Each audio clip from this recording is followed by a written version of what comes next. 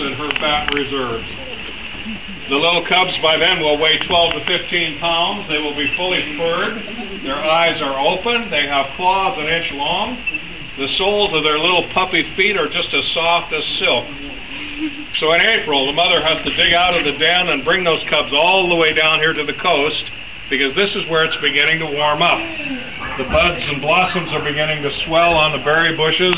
The grass is springing up through the intertidal zone. The sedge is starting to grow, leaves appearing on the plants. So she has to lead those little cubs from the den across snow fields, avalanche paths, rock slides, waterfalls, cliffs, down through the dense, tangled vegetation. Now remember, these little cubs have legs about 6 inches long. Their mother has a 2.5-foot stride, so it's very difficult for them to keep up with her.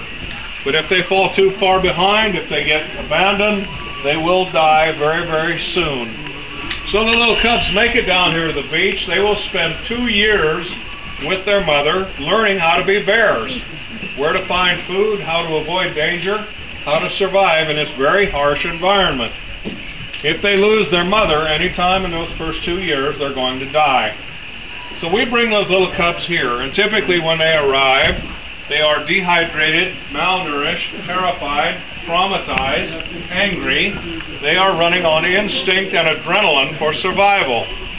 We put them in a cool, quiet, dark room, much as the conditions that they were born into in the den. We take them back 2 to 3 months into the den, and we work with them very soothingly. We'll work with them for 15 minutes at 6 in the morning, for 20 minutes at 9, come back at noon, come back at 2 o'clock, 4 o'clock, 8 o'clock, around the clock, working with these little cubs, half an hour, 45 minutes at a time, many, many times a day. At the end of the first day, I'll take the vest off that I've been wearing all day that's saturated with my odor. I roll it up and put it in their box. Yeah. The little bear sleeps on that comfortable jacket. And by morning, I'm no longer a stranger because she's absorbed the odor of me. By the second day, we can usually hand feed the little cubs. By the 4th day, we can touch them. By the 10th day, they'll come when they're called. They'll curl up in your lap and sleep. They'll follow you around here like a little puppy. And they get very angry if you leave them alone.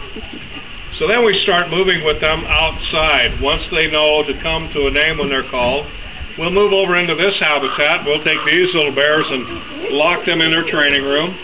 We come through the habitat and we will carry in our pockets apples, grapes, carrots, pieces of food.